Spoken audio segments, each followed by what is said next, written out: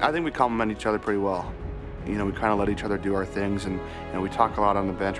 We talk about how we can make each other better.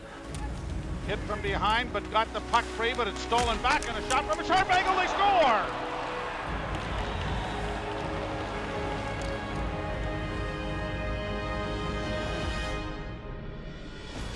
He's extremely responsible with the puck. He's always talking, he's always kind of controlling traffic, so I mean, I just try to listen to him and just try to make it easy on the both of us. And he really knows how to play the game. You know, he's been in this league a long time. He's had great success. He's played on some good teams, and you know, obviously the run that he had last year had a big influence on the player he is now. So getting a chance to play with him has been exciting. Nylander to Rielly. Rielly, first shot. The puck scores!